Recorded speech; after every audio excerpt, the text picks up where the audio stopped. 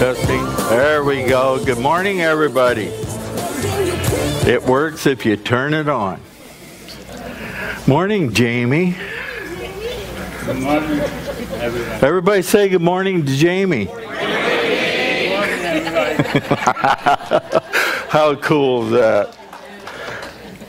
He comes riding in on his bicycle yesterday and helped us build a ramp. So we had a good time. We built a ramp for Jimmy Sparkman yesterday, and I want to thank everybody for being there to do that. It's really neat when you can build a ramp for somebody, and it's like they get their freedom. And then we were able to pray with him, and we just had a good time working together.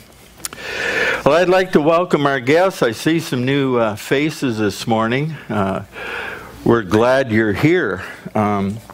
Our kids worship with us, and after worship, then we release them to go back. The kids' area is behind the wall right here, and all the classrooms are labeled according to age and grade. So you're welcome to have them worship with us, and then go back. We'll dismiss them for Sunday school. To get started, does anybody know who this is? It's a man's Bible. And Amanda was here, and it was left on her table while they purchased something. It's Kyle's? Oh, that's going to cost him to get this back. Praise the Lord. See, I knew somebody'd be missing it. We found the owner. Get in here, dude. You've been without the word for a week or better. Well, I've been looking for it. You're welcome. Thank God. It was on Amanda's table. I asked him yesterday if they had it. Yeah. How cool. See, God's good. Tim and Mitch, you guys want to come up here? We want to have a couple of the team members every week talk to us about our missions trip coming up in September. Melissa, correct me if I'm wrong. Don't we have close to $3,000 raised for our mission? $3,200 for our project, and we had a $6,000 goal, so we're over halfway. Isn't that cool? But I just want Tim and Mitch to share from their heart why they're going on this trip and maybe what it's going to mean to them. And Karen, can I have the microphone for him? I'm sorry.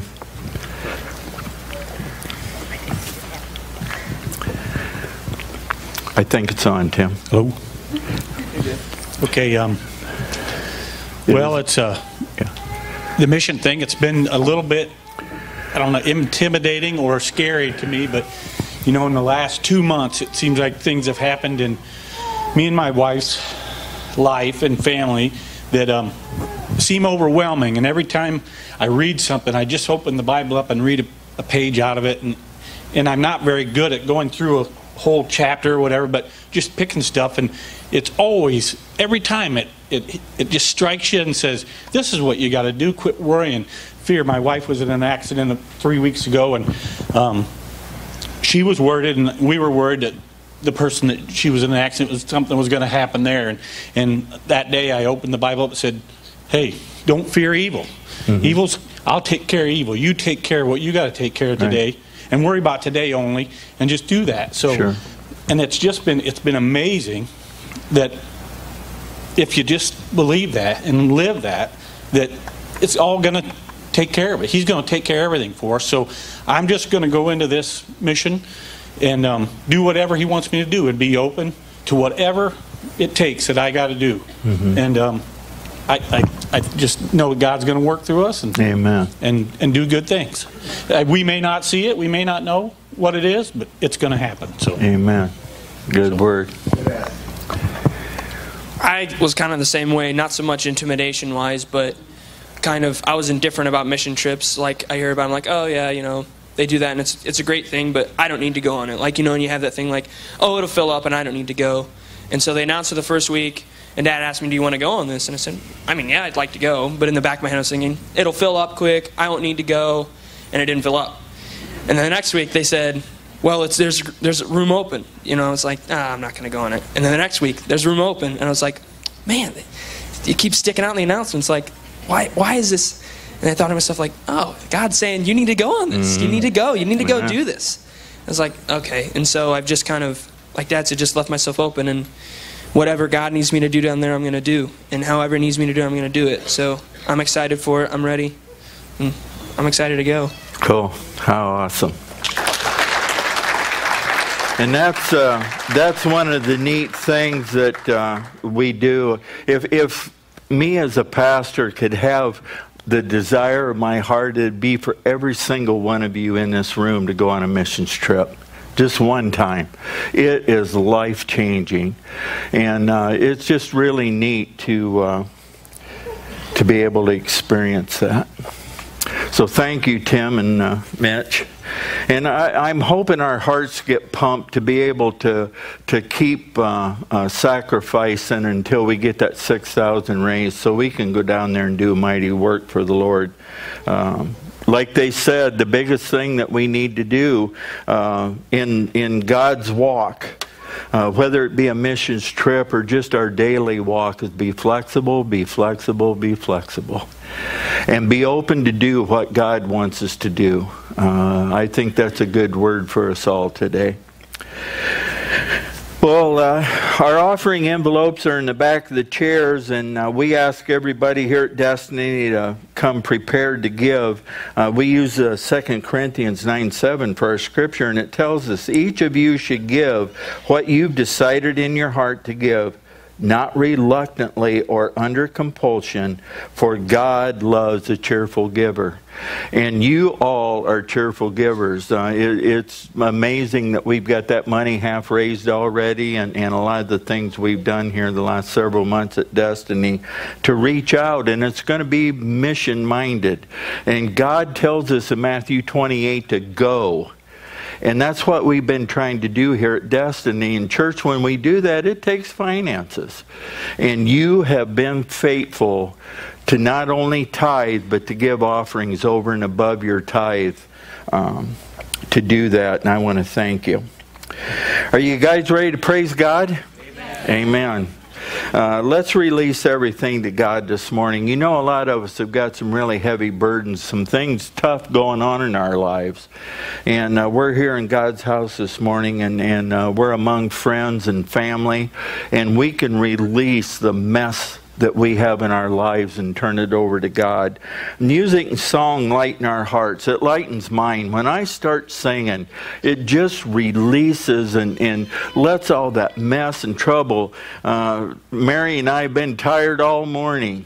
We're just wore out from the week. And you know what? Song and praise will enlighten us and build us up and encourage us.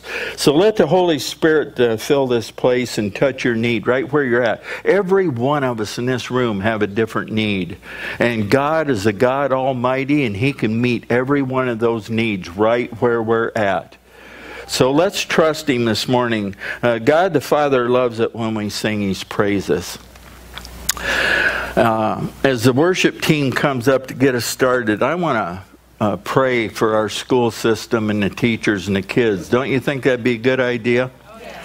How many of you noticed the tragedy with the school bus over in DeKalb County?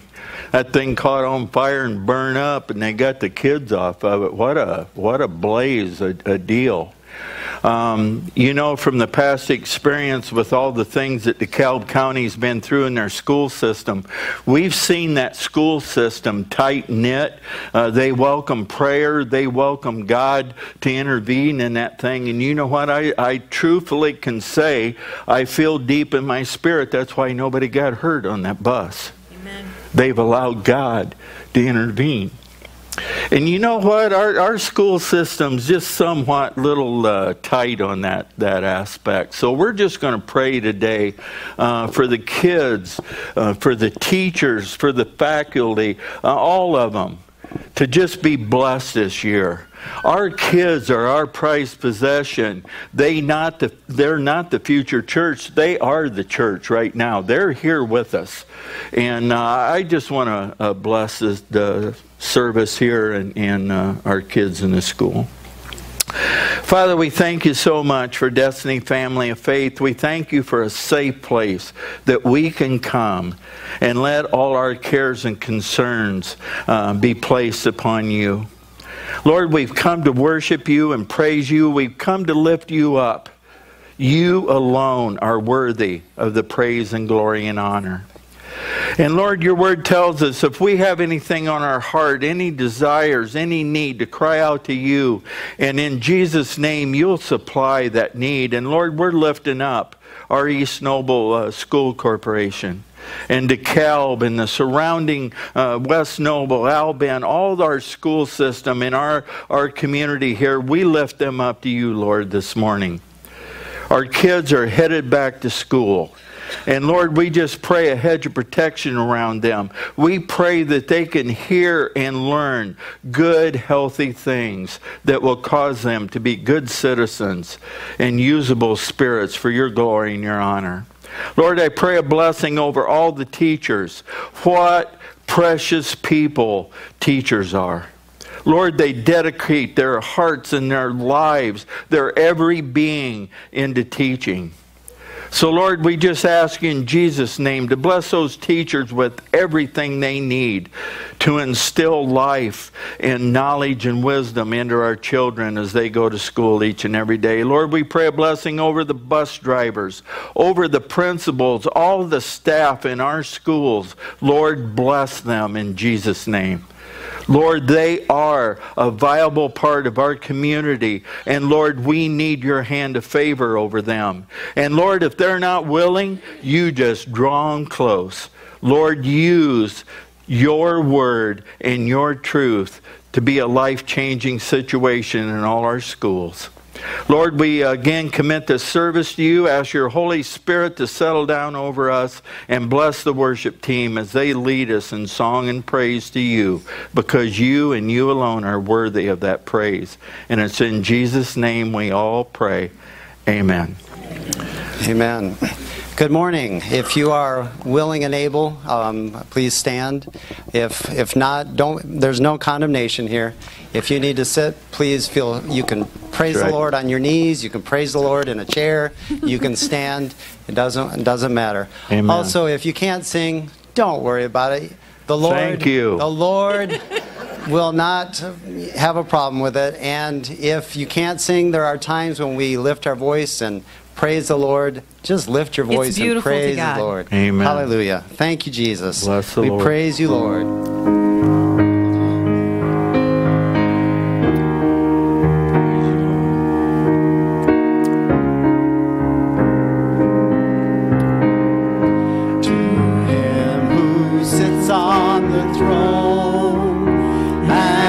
To the Lamb,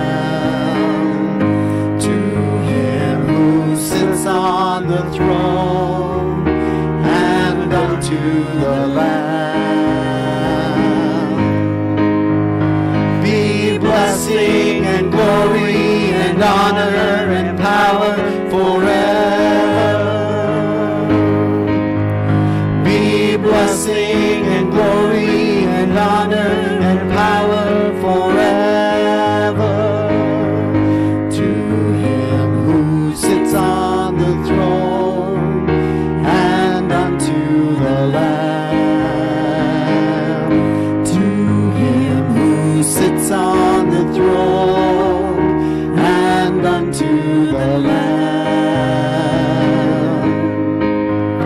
be blessing and glory and honor and power forever.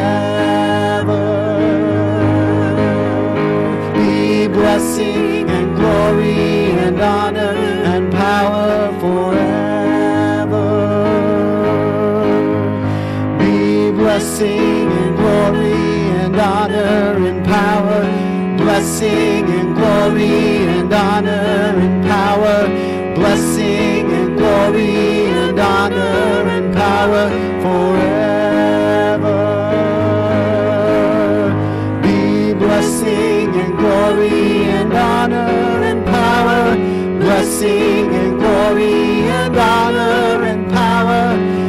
blessing and glory and honor and power forever. To him who sits on the throne and unto the Lamb. To him who sits on the throne and unto the Lamb. Be blessing and glory and honor and power, blessing and glory and honor and power, blessing and glory and honor and power forever. Be blessing and glory and honor and power, blessing and glory and honor and power, blessing and glory and honor and power forever. Be blessing and glory and honor and power, blessing and glory and honor and power, blessing and glory and honor and power forever. Hallelujah. Praise you, Jesus. Blessing and honor and glory to your name, Lord. We praise you. We honor you, Jesus. Bless you, Lord.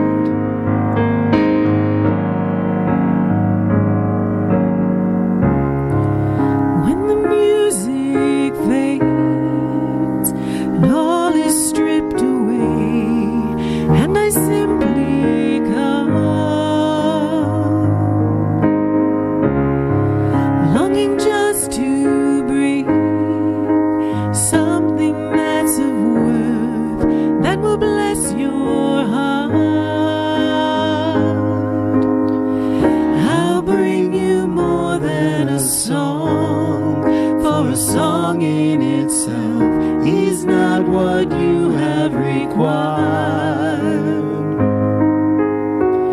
You search much deeper within to the way things appear. You're looking into my heart.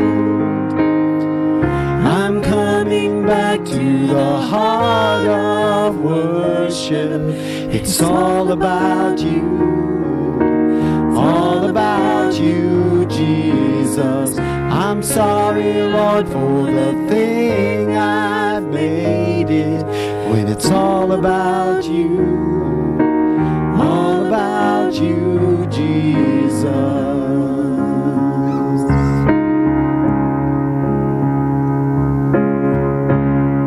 King of endless worth, no one could express how much you deserve.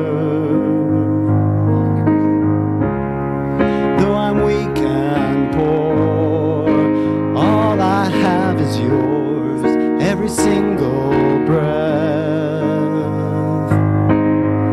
I'll bring you more than a song, for a song in itself is not what you have required.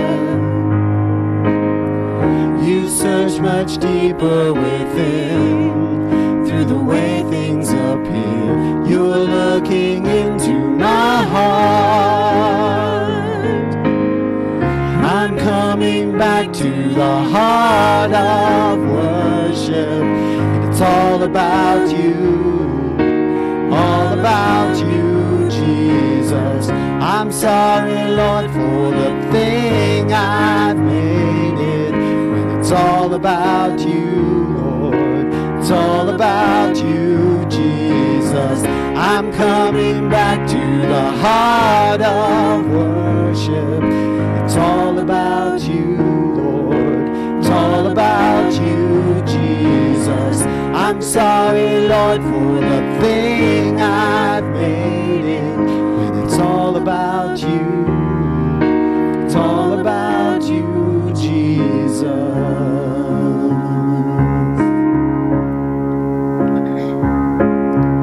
I'll bring you more than a song. I'll bring you more than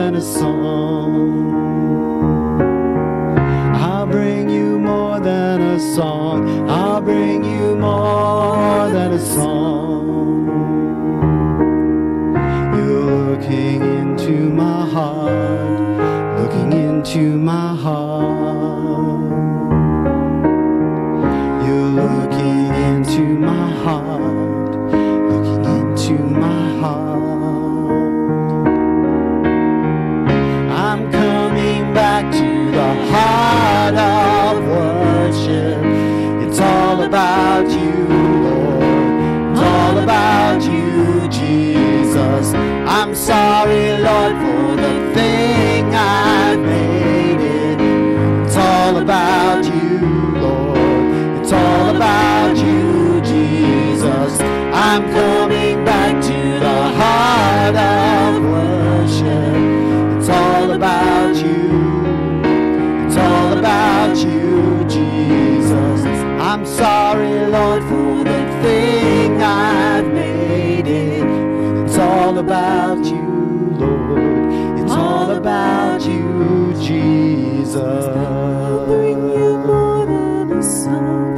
I'll bring you more than a song. Hallelujah. Forgive us, Lord. Forgive us when we come to this place, Lord, and we don't give our all, Lord. Please help us, Father, to truly worship you, Lord, in spirit and in truth, Lord. That is what you desire, Lord, is worship that is in spirit and in truth, Father. And we're all guilty, Lord, before you. We're all guilty. Forgive us, Father. Forgive us, Lord. But we know there is therefore now no condemnation to those who are in Christ Jesus. And we just praise you. We give you all your glory and honor that you deserve, Lord. We praise you, Lord. We praise you, Jesus. Bless you, Lord. It's the song of the redeemed, rising from the African plain. It's the song of the forgiven, drowning out the Amazon rain. The song of Asian believers, filled with God's holy fire. It's every tribe, every tongue, every nation, a love song born of a grateful choir. It's all God's children singing glory, glory, hallelujah, He reigns, He reigns. It's all God's children singing glory, glory, hallelujah, He reigns, He reigns. Let it rise above the four winds, caught up in the heavenly sound. Let praises echo from the towers of cathedrals to the faithful gathered underground. Of all the songs sung from the dawn of creation, some were meant to persist. Of all the bells rung from 1,000 steeples, none rings truer than this. It's all God's children singing glory, glory, hallelujah, He reigns, He reigns. It's all God's children singing glory, glory, hallelujah, He reigns, He reigns. It's all God's children singing glory, glory, hallelujah, He reigns, He reigns. It's all God's children singing glory, glory, hallelujah, He reigns. And all the powers of darkness tremble at what they just heard. 'Cause all the powers of darkness can't drown out a single word. It's all God's children singing glory, glory, hallelujah, He reigns, God's children singing glory, glory. Hallelujah, He reigns, He reigns. It's all God's children singing glory, glory. Hallelujah, He reigns, He reigns. It's all God's children singing glory, glory. Hallelujah, He reigns. It's all God's children singing glory, glory. Hallelujah, He reigns, He reigns. It's all God's children singing glory, glory. Hallelujah, He reigns. Hallelujah. Jesus, you are reigning. You rule and reign. Hallelujah. Praise you, Lord. We praise you, Jesus. Bless you, Lord. Hallelujah. Hallelujah. Praise you, Lord. Hallelujah. Praise you, Lord. Be lifted up. Be lifted up. As we bow down. Be lifted up. Be lifted up. Be lifted up. As we bow down. Be lifted up. Let the heavens rejoice. Let the nations be glad. Let the whole earth tremble, for you are God. Come worship the Lord in the beauty of holiness. As we bow down, be lifted up. As we bow down, be lifted up. Be lifted up. Be lifted up. As we bow down. Be lifted up. Be lifted up. Be lifted up. As we bow down. Be lifted up. Let the heavens rejoice. Let the nations be glad. Let the whole earth tremble, for you are God. Come worship the Lord in the beauty of holiness. Let the heavens rejoice. Let the nations be glad. Let the whole earth tremble, for you are God. Come worship the Lord in the beauty of holiness. As we bow down, be lifted up. As we bow down, be lifted up. As we bow down, be lifted up. As we bow down, be lifted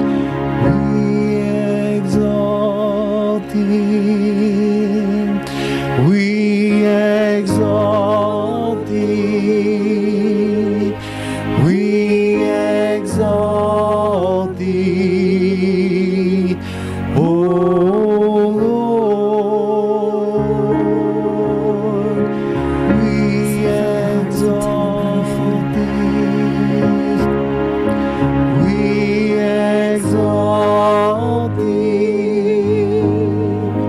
We exalt thee, O Lord.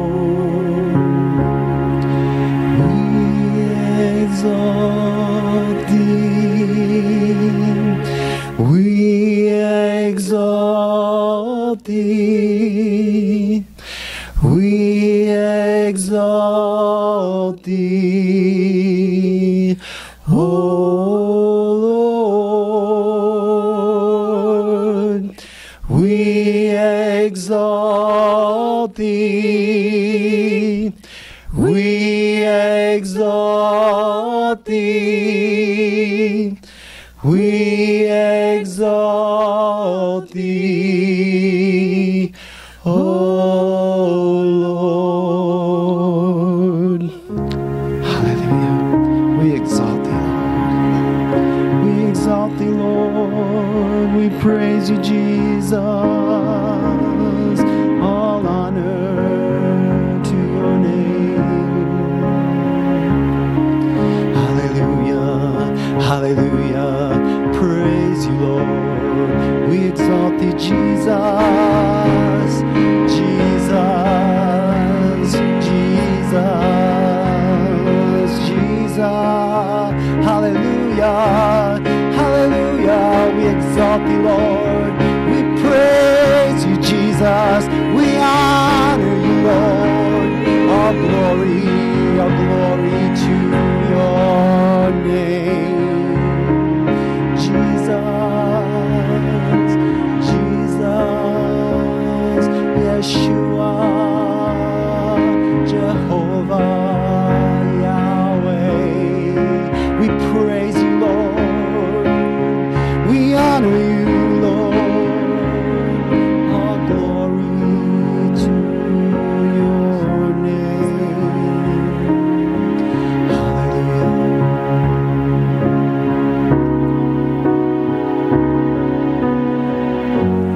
Worldliness around you, and be you a separate and a holy people, and come away to the secret place with the Lord, and do not be partakers of the worldliness, of the many things that happen that are of no eternal value. Come away to the secret place and be absolutely engrossed with Him and overcome with His presence and His love and worship Him. Hallelujah. Thank you, Jesus. Praise you, Lord. Praise you, Lord. Praise you, Jesus. This is the air I breathe. This is the air I breathe. Your holy presence living in me.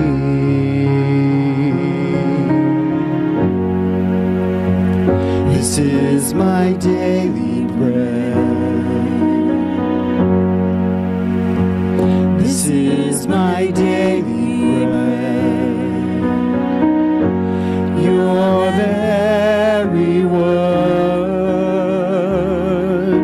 spoken to me, and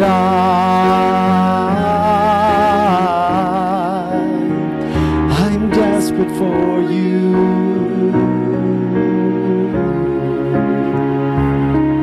and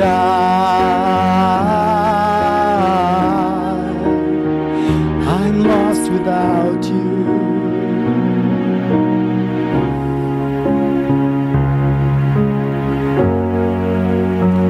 This is the air I breathe.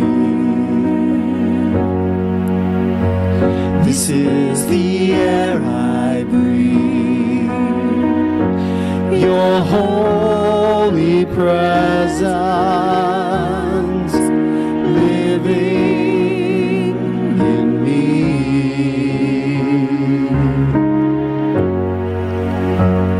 This is my daily bread. This is is my daily bread. Your very word spoken to me, and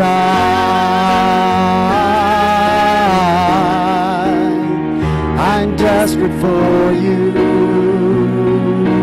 Jesus, and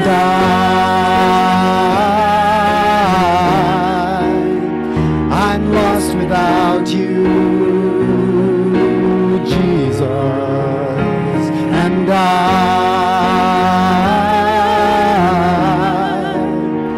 I'm desperate for you, Jesus, I'm desperate for you, Jesus, I'm lost without you, Jesus, I'm desperate for you, I'm lost without you, I'm desperate for you, desperate for you, I need you, Jesus, I'm lost without you, Jesus, I'm desperate for you, Jesus, I'm lost without you, I'm desperate for you,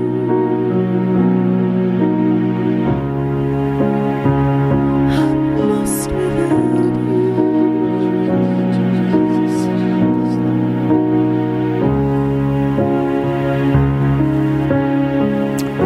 Lord, we're always so thankful that you're in our midst, that you're within us, Lord. Lord, we're desperate for you. We take air, we take breath for granted so badly, Lord. You're our everything. You're the glue that holds everything in this universe together. And without you, we're nothing. Lord, there are people in this room right now that are desperate for you. They're crying out, and Lord, we know you hear their cry. We thank you for the word that you gave Karen this morning, truth. Lord, it's truth that sets us free. We thank you for your word and song that's truth, and yea and amen.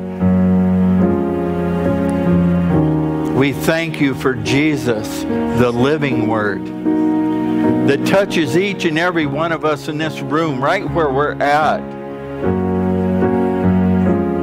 Lord, none of us in this room are where we need to be, but thank God we are not where we used to be. We're a work in progress. You've sanctified each one of us, set us apart for your glory and your honor. Lord, help us to be low and lift you high.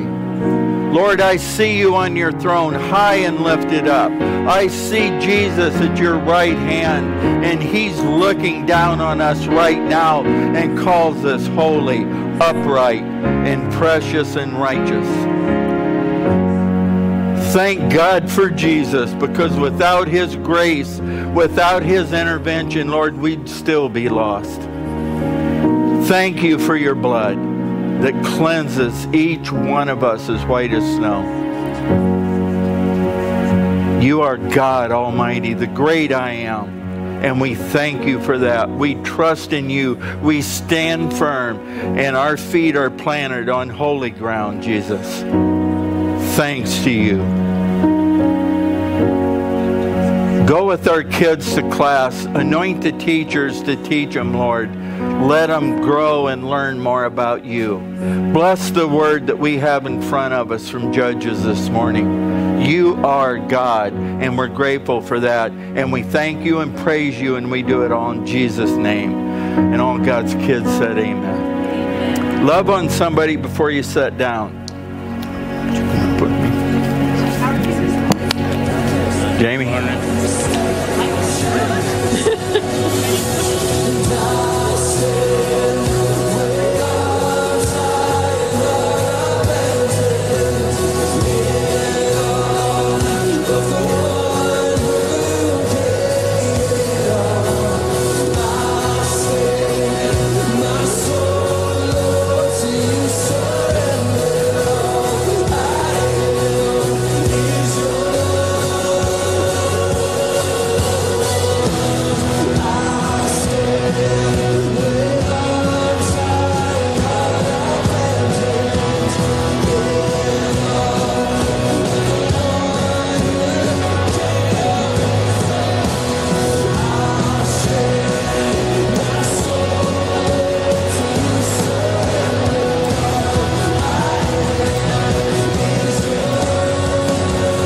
It's neat to look out over the congregation this morning and see some answered prayer.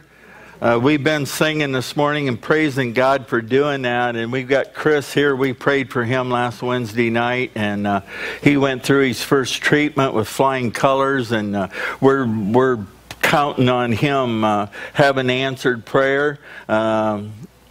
The Lord has told him, or the doctors have told him that he's got cancer in his lungs and in his brain, but we know that God's going to deliver him. He's going to touch him and heal him in a mighty way. So we just thankful that Chris is here this morning. Little Aim's back there with Carrie. Wave your hand, buddy. Can you do that for us? He said, "No way, Jose." But that little guy got his leg operated on. For those of you that maybe don't know him, his leg was twisted way out, and they were able to take some dead bone out of him and replace it with a graft. And they got that leg 50% straightened up, and he's got a device and appliance on him. And Carrie and Kyle are going to have to twist that a little bit, and it's going to straighten that leg right up. And they're sure confident that he's going to be able to walk good as gold when he's done. So what a blessing it is for our doctors to sacrifice their time and their income to be able to bless a young gentleman like that. And then Vicki Sloan's back here, and Rob, she got Rob home. Is he feisty? Not yet. Not yet. Well, we'll get there. He just come out of that with no cancer. They were able to hook that intestine back together, and I don't know what God has in store for Rob, but it's going to be mighty. It's going to be powerful for us to watch what God does with Rob and that family. Way too young to be going through what he's gone through, but God's delivered him every time. Right. So, church, I want us to just hang on to that. Since Melissa has taken her administration job at the Christian school down in Merriam, I'm here most of the time.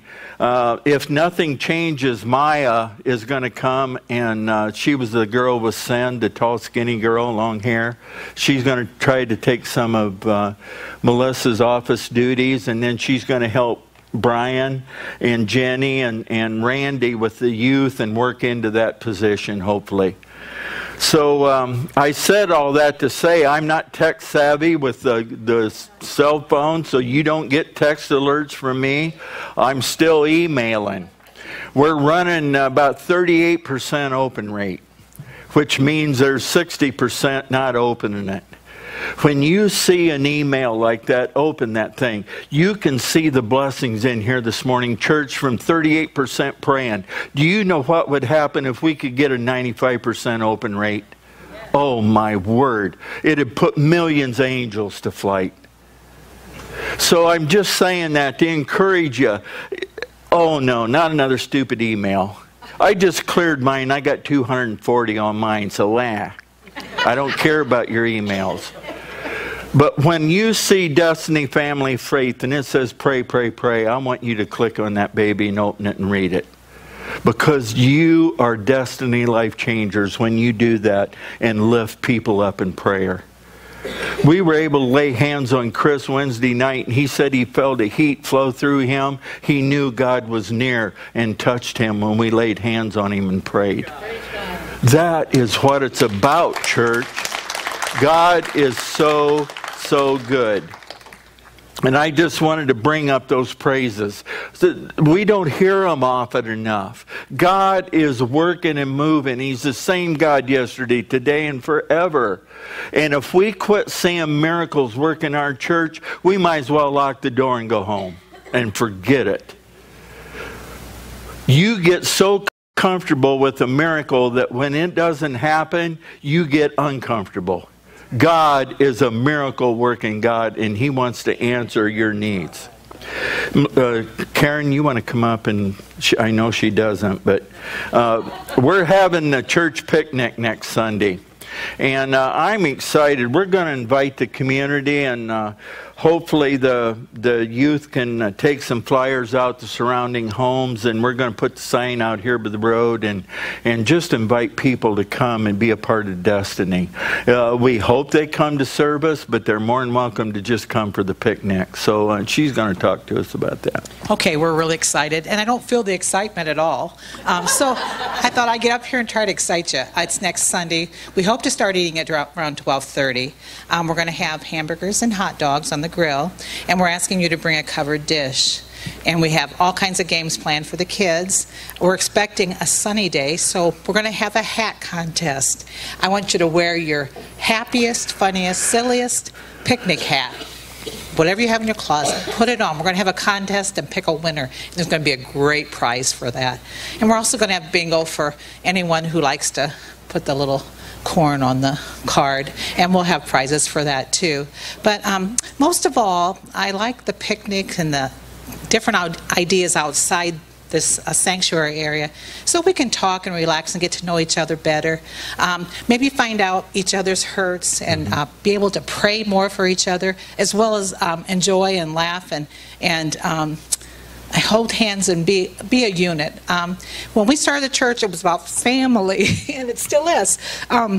We love family, and I know God loves family more. And we want this unit of people to grab arms and be family and love each other. Sometimes we sit beside each other every Sunday, and we don't even, and I'm guilty too, we don't even know anything about each other except they come to church and they're reaching out for Christ, which is our prayer for everybody in this whole community, to find Christ. He's their strength in their life. And you think, oh, a church picnic, what's that going to do? You cannot believe the messages we hear after that. Oh, I didn't know this about so-and-so, or did you know that we need to be praying for so-and-so? So this is more than eating and playing bingo. This is about a fellowship with each other. And I'm hoping you all plan on coming. I hope you bring your family, your friends, your neighbors, anybody that'd like to eat some hot dogs and hamburgers and have fun. Come on out next week. Amen. She didn't have anything to say. No, not really.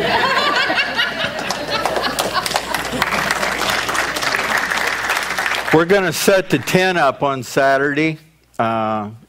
We could use 4 or 5 people. It takes about 20 minutes. But what we really need to do is to have several of you come early so we can carry the tables out under the tent and set the chairs up. We're going to talk about evil in a little bit. And there's some evil people in our area. And I know those tables and chairs won't be there Sunday morning when we come if we set them up Saturday. So we could use some help Sunday morning, and we'll get that area set up. And Tammy, a lot of you girls that are gifted love to be with the kids and have games. Dream up some things you can do with the kids, and if you need some money to get that accomplished, we'll be glad to do it. Ladies' Night Out is the 19th of August at 6:30. Tiffany always has a cool thing planned for the women, and they all enjoy being together. Preschool open house is August 15th at 5:30. Tammy's going to have an open house here. And if you're not sure what she does back here behind that wall right there in this room, come and be a part of that. And encourage the moms that are going to be here and the dads. 15th at 5:30. Warm Heart Ministry. We love to get that word out ahead of time so you can dedicate the 22nd of this month. It's a Tuesday evening, and we have to be over there at least by 5:15. And we make up crock pots of sloppy joes or just whatever kind of thing it is, and bring dishes, and we feed a bunch of people over there. And then several of us that are called to do it, we just walk around and pray with people. And it is a blessed time. Steve and Diane have that ministry in Waterloo, and we've adopted them as a mission outreach. So we'd love to have you. There's a sign up out there, and you can sign up what you want to bring. And we don't need 30 people. We only need like 4 or 5 because we're limited in the space. So we'd love to have you be a part of that. And again, I want to thank the Destiny Life Changers. When we send a message out to build a ramp. It's life-changing for people. And we'd love to have some new faces come and enjoy that and be a part of it as we build a ramp for somebody that has need. Well, I'd like to talk to us the next couple weeks here about Gideon. I was in Judges one morning doing a devotion and reading about Gideon, and I couldn't quit reading about him. And the Lord just kept dropping things as I read the scripture. About every scripture I would read, every sentence, there was just a point that stuck out to me. You know, we're just filled with evil. Everywhere we look, there's evil. And God loves every one of us. He loves us right where we're at. There's nothing we can do in this earth to stop God's love. But there are some things we cannot do or do that will cause Him to lift His hand of favor off us. And then it gets kind of rough and tough. And you know, there are people around that when you talk to them, well, if your God was such a loving God, there wouldn't be abortion, there wouldn't be all this mess going on. Well, you know what? God allows evil. He didn't create it. He didn't desire it. But He allowed it to happen. So we in our weakness and in our storms, in our rough place, could draw back to Him and serve Him and love Him and Him only. And you know what, as we go along and you read statistics, I read them on my pastoral website, it's discouraging, these things they're trying to say. You know what, they don't have a clue. All they know is what's going on, the people they talk to, and they ask the questions. I'm trusting that God's going to be God until He returns back. We're going to be strong. We're going to be bold for the witness. And we're just going to keep our feet planted and stand firm. And we're going to do what God's called each one of us to do. But I read this story about Gideon. And it's in 6, 7, and 8 in Judges. And then he's mentioned again in Hebrews 11. He was a farmer and a judge and a military commander. And when I read that, I thought, how cool. You know, there were times my mom and dad and some of my family thought, we need to be praying for Mike really bad. Because I'd get a different job. I'd have a job for a while and then I'd get another one. I wasn't without work, but I was getting a different job. And you know, as I look back on how God used me in my jobs and in my circumstances, everything He was doing was growing me up for such a time as this.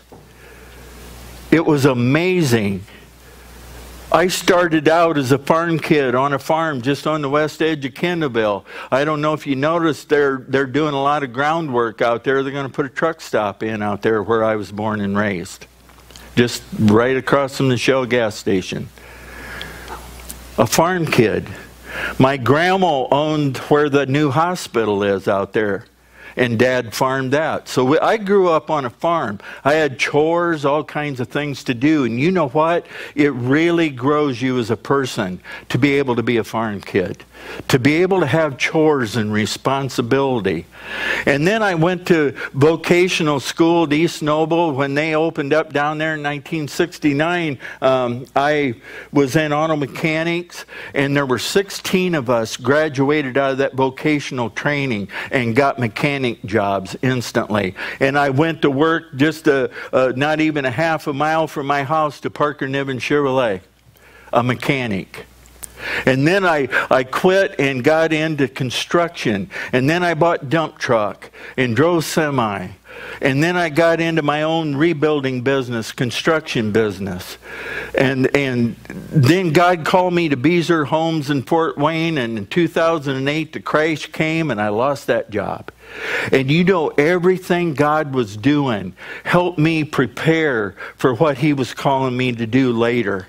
We were able to rebuild this church and just do all kinds of things because of the gifting that God blessed me with and blessed all of you with. It's so neat, the gifting and the opportunities that God gives us. A judge and a military commander, every time he got stepped up with more responsibility and more need and a need for more trust. And that's what God does with us, is He walks us on our journey. He prepares us and turns us loose to do what He's called us to do. And thank God we don't ever know what He's calling us to do completely, or we'd hightail it.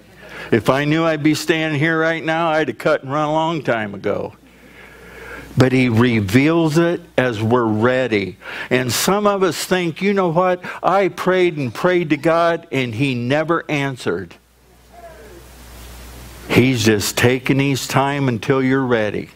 Because if He gave you more than you could handle, you'd crush under the pressure and forget it all. So God's a God. He's a good God. He's the great I am. And like we said, He's the glue that holds it all together. Gideon is like many of us here in the sanctuary this morning. He had a whole lot of accomplishments. And I look across this sanctuary and I see people sitting in here that have accomplished a whole lot. Not only for God's kingdom, but for themselves and for the community. A lot of accomplishments in here. He had many strengths. There are a lot of you in here that are really strong people. And I've seen you in your weakness. Gideon had weakness too. I've been weak. Boy, the last year and a half was really hard on me. I struggled, and I had to pick myself up with my bootstraps and trust on the Lord and lead into Him and get back going for Him and the kingdom. We all have weaknesses. And along the way, he had doubts. Has anybody in here ever doubted anything? Oh my gosh, have you ever said, why, Lord? Why me?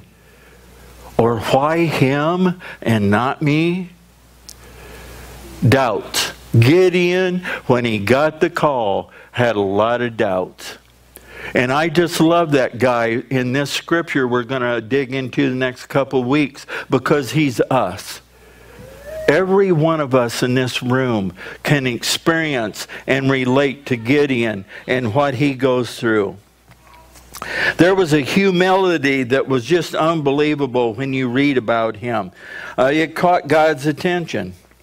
It changed the Israelites' destiny. Church, you and I, each one of us have a calling. And that calling is not only for us to be saved, but it's for us to be able to reach out and change somebody's destiny. We all have a destiny. And if we don't focus, there's a destiny bigger than us, then we're going to get lost. Everybody has a destiny, and it's our choice where it ends up. It's God's provision that gets us there, but it's our choice to accept it. Because Jesus cried out, it's finished on the cross. And when He cried that out, it was done, church. We can do all things through Christ Jesus, who gives us the strength. Nothing is impossible with God. I want to drive that into our hearts and our minds the next couple of weeks. Everything you set out to do is possible if it's for God's glory and honor.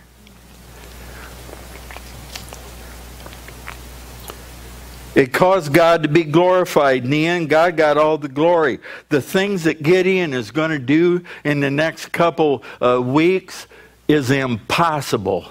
And God allowed it to happen so that He would be high and lifted up. I appreciated the song that Steve and Mary sang this morning. We bow down. We get as low as we can so our Lord can be as lifted as high as He can be lifted. It is not about us. And oh my gosh, have I been on a pedestal and got knocked off that baby. The ground is harder than it used to be. I don't want to get on that pedestal anymore. It's hard. And then we're going to see in Hebrews 11 that Gideon gets entered into the Hall of Fame faith.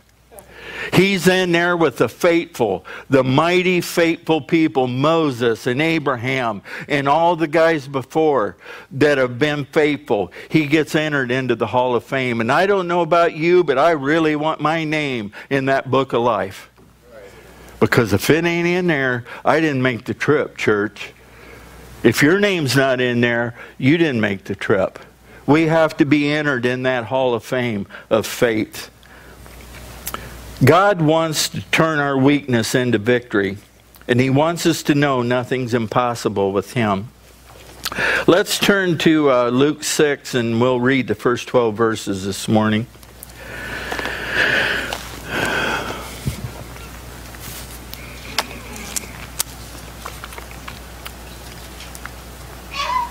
Did you get her loaded, Davy? Maybe God's given us a sign y'all need to bring your Bibles. Can we not get dependent on our screens?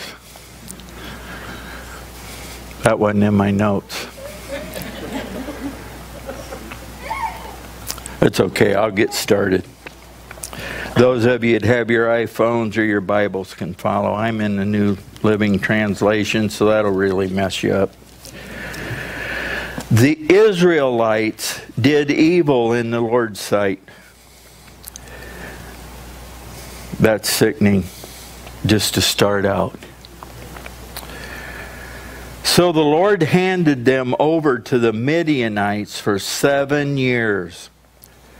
The Midianites were so cruel that the Israelites made hiding places for themselves in the mountains, in the caves, and the strongholds. Whenever the Israelites planted their crops, marauders from Midian, Amalek, and the people of the east would attack Israel, camping in the land, destroying crops as far away as Gaza. With friends like that, you sure don't need enemies. They left the Israelites with nothing to eat, taking all the sheep, the goats, the cattle, and donkeys. These enemy hordes, coming with their livestock and tents, were as thick as locusts. They arrived in droves of camels too numerous to count. And they stayed until the land was stripped bare. So Israel was reduced to starvation by the Midianites. Then the Israelites cried out to the Lord for help. When they cried out to the Lord because of Midian, the Lord sent a prophet to the Israelites. He said, "This is what the Lord, the God of Israel, says. I brought you up out of slavery in Egypt. I rescued you from the Egyptians and from all who oppressed you. I drove out your enemies and gave you their land. I told you, I am the Lord your God. You must not worship the gods of the Amorites, in whose land you now live. But you have not listened to me." Then the angel of the Lord came and sat beneath the tree at Ophrah, which belonged to Joash of the clan of Abiezer. Gideon, son of Joash, was threshing wheat at the bottom of a winepress to hide the grain from the Midianites. The angel of the Lord appeared to him and said, "Mighty hero, the Lord is with you." That's the scripture. And you know what? There's some harsh words in there. Scary words.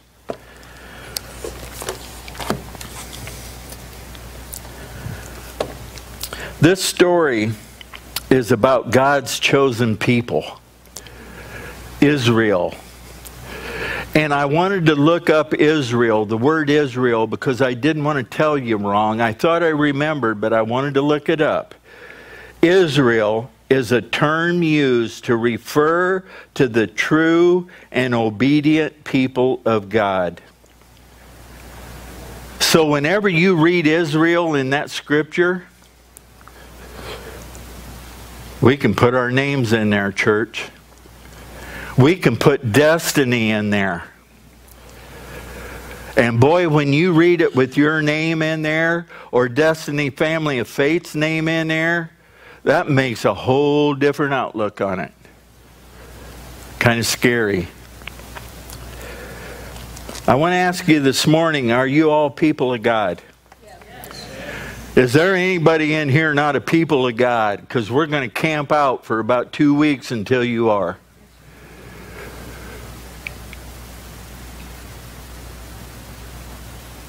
We got to be people of God. True people of God. And when you put the word true in front of it, that gets a little shaky and scary, doesn't it? Are you obedient? Didn't hear any answers there. Y'all were true children of God in the beginning. Don't we all fall short? Yes. Every one of us, don't we? And you know what? We can get in a place we get so guilty that we just sit down and we think God can't use us. God doesn't want anything to do with me. And we just sit and watch and listen. Are you true and obedient? Only you can answer that. See, this story applies to all of us today. It's just as real. That's what I love about this scripture. It's the same yesterday, today, and forever, just like God is. And when we read it and we're in our circumstance, it hits us right between the eyes.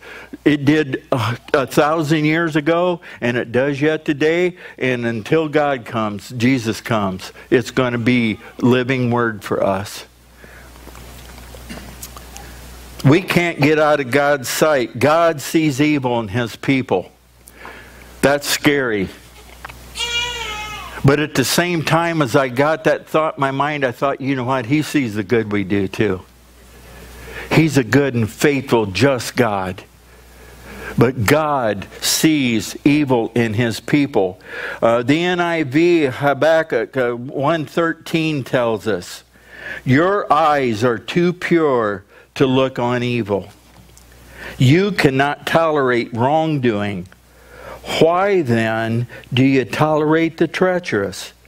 Why are you silent while the wicked swallow up those more righteous than themselves?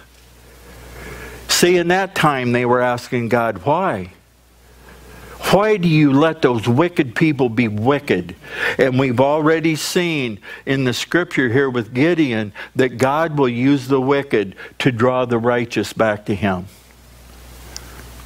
Everything that we experience is for God's purpose and plan, church. It may not be comfortable or feel good for us, but it will work out His purpose and plan. If our desires is evil, God will allow us to experience real evil. I'm telling you, He turned those Israelites over to the Midianites, and those people were king at evil. They knew how to get her done. And you know what?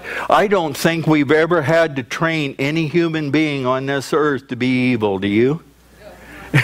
We just learn it, don't we? How many times has a little kid slapped you or scratched you or done something because they didn't like what you were doing? Just a little rascal you're holding in your arms. We don't have to train people to be mean and evil. It's in the heart. But boy, God is God, and He says if you want evil, just turn you over and you can see what evil is. God forbid any of us are still left at the end time when God lifts His hand of favor off this place and lets Satan have his way. Can you imagine? The next point I want to say is our storm can last. How many of us have experienced something in our lives that just seemed to hang on forever? You said, Lord, why? He turned these people over for 7 years. Choices have consequences, church. And God will forgive us as far as the east is from the west, never to bring it up again. But I'm telling you what, our consequence, our mess for our sin follows us until we learn and grow from it. God hands them over for 7 years. 7 is completeness or perfection. God hands them over for 7 years so they completely get the picture. You don't want to do this again, Israelites. You're my true and obedient people, and I need you back. And I'm telling you, church, how many times have we ever bailed somebody out of trouble or helped them get past their pain only for them to go right back to it instantly? God has us in our mess. He teaches us a lesson so we don't forget it. That's the way we stay faithful and true. And how many times have we prayed to our God to take me out of this mess, Lord? Just take me out of this mess. And we ought to be praying, Lord, help me to learn as quick as I can learn and get me through this mess so I can look back at it and think it's miles away. But we want Him to do action instead of send His true word to us and change our hearts and minds. That's the only thing that lasts. The next thing I was thinking about, how cruel they were, it says. God can appear to be cruel to people. He can even appear to be cruel to us. How many know that God is love and evil is cruel? Our God is not a cruel God. Our God doesn't send us to hell. We send ourselves to hell by our choices and decisions. Our God is a loving God that loved us so much that He sent His Son to die on that cross for us so we didn't have to die that death. Our storm can last. It lasts long enough till we remember.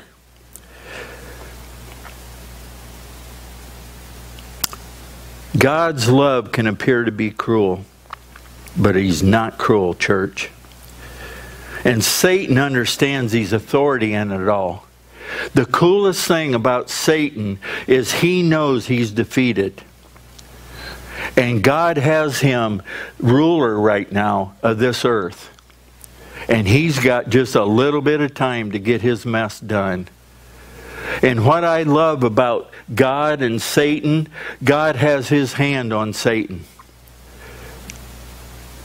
I remember the words, and most of you in here do too. You can have him, talking about Job, but you can't kill him.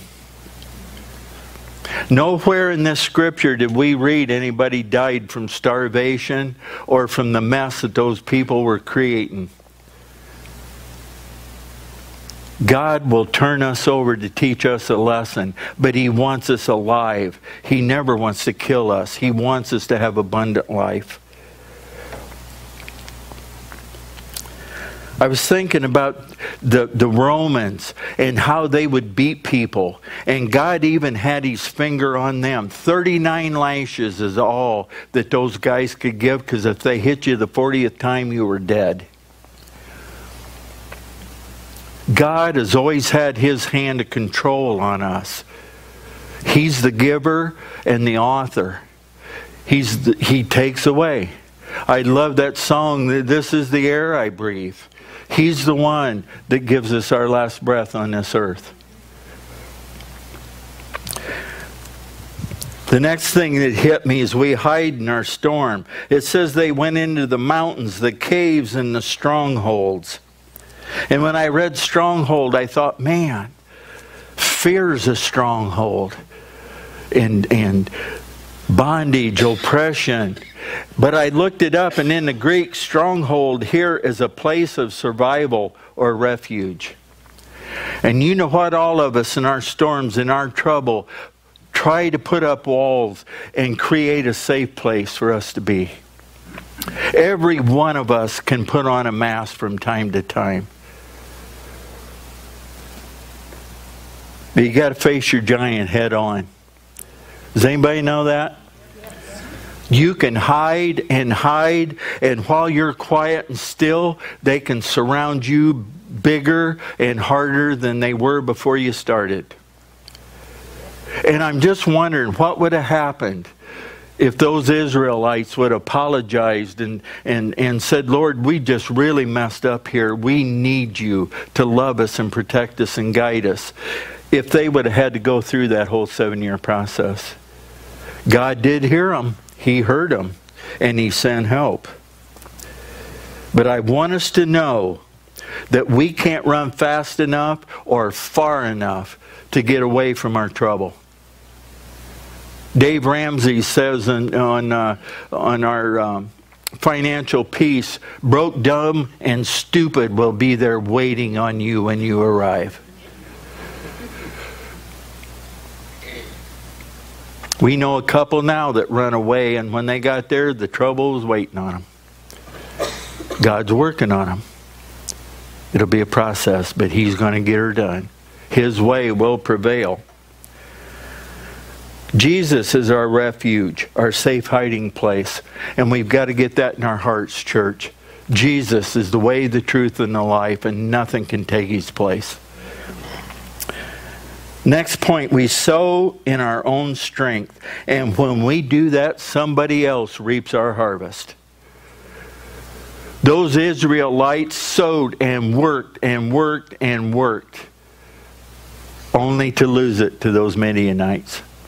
And you know what? They had no remorse. They could care less. They just come in and took it all. Their crops, their cattle, everything. Everything they needed to survive, they took it. And they didn't care. And there's some people in this land today that will do the same thing to us. We've got one working our clothes bins over out here right now. I've confronted that little chick twice and she don't get it. Vengeance is mine, saith the Lord. Jesus is our refuge. When we sow in our own strength, we just sow a mess. And I think about being from a farming background, Kyle, and there's a bunch of us in here that know weeds will take our crops over. We got to work. We got to stay faithful and busy. And you know what? When we sow bad seed and we take a step at a time and we turn around and look, bad stuff keeps following us. And then we finally grab a hold of Jesus and start sowing good seed. And we walk one step at a time. And the next thing you know, we see good stuff starting to sprout. And that dead stuff dies back there. We can't look back there and focus on that mess back there. We have to focus on what is good and growing and following us. The seed that we're planting is good stuff. It's on good ground. And then I wrote down this thought for you that you may like, may not. When we sow into God's kingdom, He only takes 10%, and we've got 90 left. Isn't that a profound thought? These Midianites are taking everything. But if we love God and we're focused on His plan and purpose, He only hopes for us to give Him 10%. And we can have 90 to just bless everything and do what we need to do. Trouble follows trouble. It never ends. And we got to face our giants head on. Trouble stays till it strips us bare. Only when we're at rock bottom and surrender, we look up. I was thinking when they were singing that song this morning, when we hit rock bottom, the only way we have to look is up. And we cry out, Jesus. That's when He intervenes. When He walks and works with us and talks to us and leads and guides us. God hears our every cry. Psalm 34:17, the Lord hears His people when they call to Him for help. He rescues them from all their troubles. I love that. How many troubles does He rescue us from? All of them. James 5. We anointed Chris the other night and prayed James 5 over him. If any of you are sick, let him call upon the elders. There's something about calling, crying out to God, people, that brings healing and a touch from the Lord to us. Karen and I can say, you know what, we need to go pray over Rob Sloan. But what is so cool is when Vicki calls and says, will you come and pray over us? We need you. God worked. God turned those fearful thoughts of cancer into a diverticula that was able to be removed, no cancer whatsoever. There's power in calling on our God, church. We have to cry out to Him. And the next thing you know, we're on these stupid cell phones calling our girlfriend and hoping she's going to tell us what we want to hear. Instead of having a direct line to Jesus and saying, Lord, help me. I need you, Lord. God hears us when we call. Psalm 18:6, but in my distress, it's in our distress, church, I cried out to the Lord. Yes, I prayed to my God for help. He heard me from His sanctuary. My cry to Him reached His ears. Can you believe it that we can be on planet Earth and God only knows how far heaven is away and He hears our every cry? And you know what? There's no interference. Nothing. Tom and I got a new camera this last week, and they've got the sound hooked from the soundboard into it now, and the picture's beautiful for YouTube. And then we took the old camera and mounted it on the wall over there, and it's going to be focused on Tammy so we can get our deaf ministry back up and running. And Tom and I went back to that nursery and static. I mean, just... So we worked 2 days on it and we finally got it gone. Praise God. He didn't want us piping that back in there for the nursery workers to be able to hear. They're static all around us. In church, we got to get tuned into Jesus. All we hear is the interference and the static around us, and we got to get past it. The only way is to Jesus. And if I don't get to this grain cleaner, somebody's going to skin me alive. Put flowers in it if you don't hurry up. I'm 6 pages away yet. God expects us to work through our suffering.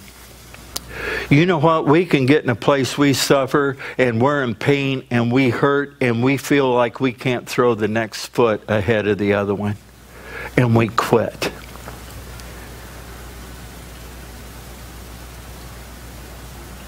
Have you ever been in a place you've lost hope and you just want to give up and quit?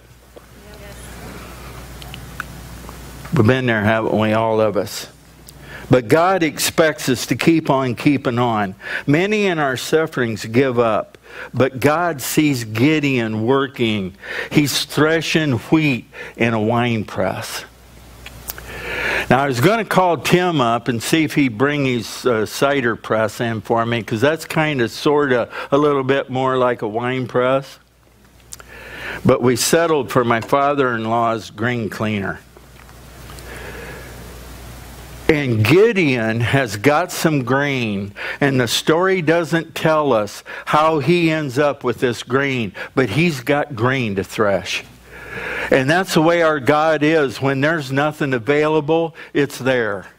Can I get an amen? Have you ever wondered, where did that come from? Nyla, how much did you end up? 200? Was it? $20 extra in her missions money this week. There you go.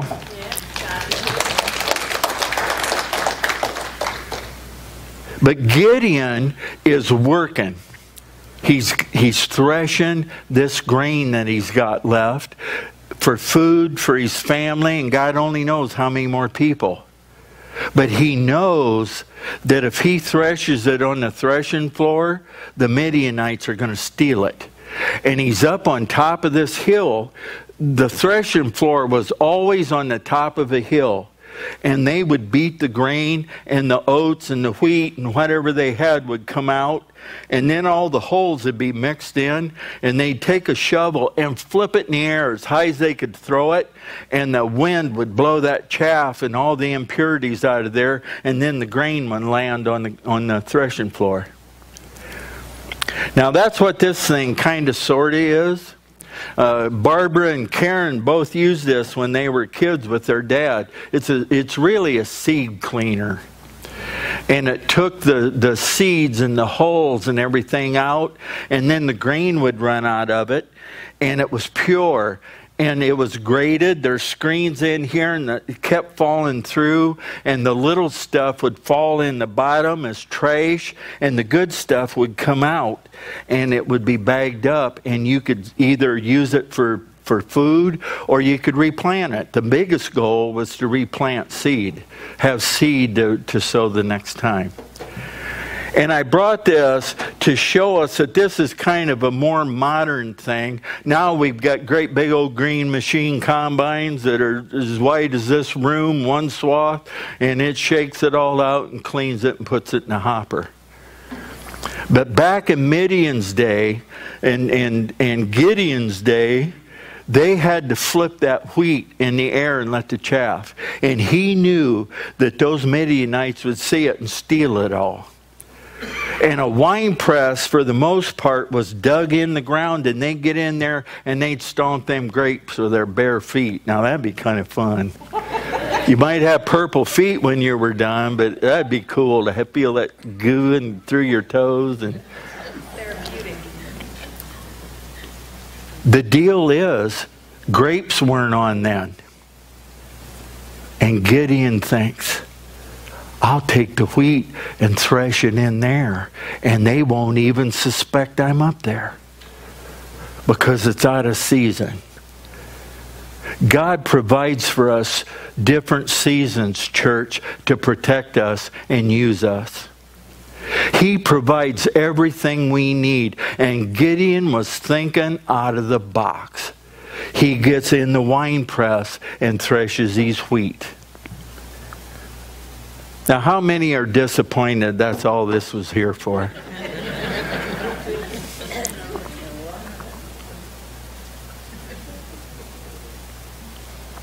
God just wants us doing His work, staying faithful, and trusting us, church, to reach out and do what He needs us to do, and He'll cover the rest. We're going to get into that scripture later down the road here.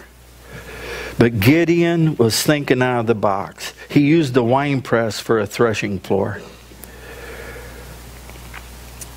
God's proud of us when we use what He provides for us. God doesn't want us quitting. There are no losers, only quitters, and quitters lose. I say that so many times because it's so true. God has provided the way. Another point, with God, all things are possible, and that's where I'm closing. I want us to get that in our hearts the next couple weeks, that we have everything we need, church, to be Christ followers, to be a light in a dark place. The light in the end is going to dispel that evil and darkness. And church, there's evil all around us. We have never been needed more importantly than we are right now. There's evil everywhere. We're to the place that Romans says it'll get so bad they'll invent evil. I'm telling you, this new drug, I forget the name of it, it's killing people. They invented that, mixed a bunch of junk together, and they're selling it. That's inventing evil. There's enough to do us in without inventing that crap. And we're taking it in. There's evil everywhere. And God is looking for a few good men and women to be glorious and righteous and upright, to be life changers. And that's you and me. If we don't get it done, church, who is going to? And And the way we show God's glory is to be faithful to Him and be obedient and do the best we can. And then when we fall, we just turn around and we look at the cross and say, thank you, Jesus, for your love, mercy, and grace. And get back up and get going again. You know what? The Midianites might hit us all, but we ain't starving to death, church. God always takes care of His remnant, His chosen people. But I want to tell you what, He cleans the house with us first. You know what? Those Midianites were back there 2,000 years ago. But when Jesus comes back, every one of them's going to stand in front of the Lord, God the Father, and say, but God, you had me stealing all their food. And He'll say, yeah, and I told you in my word, if you would have listened, if anybody has need, you meet it. And He can go on and on and on. Those Midianites won't talk to the Lord when judgment comes. There will be no excuse good enough. So let's trust in God. Let's be willing to step out in the faith we've got and do what God's called us to do. Church, the fields are white for the harvest and the workers are few. We need more workers. We've got enough chairs in here for 320 workers. We got to get them. Time's short. We're going to go on and just really hear some cool stuff that Gideon does. Just pick up your Bible and read Judges 6 and go on. Read right on through to 8. We won't touch 8 much, but just see what happens in the end. It'll blow your mind. That's why we need Jesus. Father, I just thank you for every person in this room. Lord, I pray that every person in this room can become a Gideon. Lord, we need to be Israel. We need to be Israelites. True and obedient children of God. And Lord, there are so many of us in this room that try so hard every day to be that. And Lord, we slip and fall. But your grace picks us up, brushes us off, and sends us on our merry way again. And all you ask us to do is don't do that anymore. And Lord, if we do it again, there could be a 7-year process waiting on us. Help us to know you're a loving God, not cruel. Lord, the world needs a loving God, and that's you. So we just thank you for the opportunity to be here today. We thank you for the day of rest you've given us. We thank you that you love us and bless us like you do. We thank you for Jesus, our Savior. He saved us from our wicked ways, Lord. Help us to lay the old down and for all things to become brand new. Lord, we just love you and praise you. We want to be found in your book of Hall of Fame for the faithful. Because, Lord, we need to hear when we enter heaven, job well done, good and faithful servant. Lord, go with us. As we study, as we learn to grow here and try to be more faithful, we know Satan. He's just going to come around, knock on our door harder than he's ever knocked. And Lord, we know he's a loser. He's a liar. He's a thief. He has no ability to kill us. So Lord, we're going to stand firm. We're going to trust you and praise you and glorify you.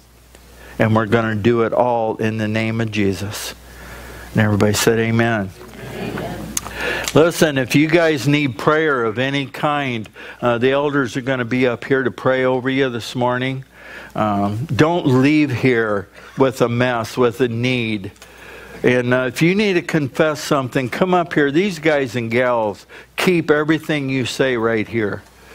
leave here lifted up and renewed and restored. Go with God. He loves you, and so do we.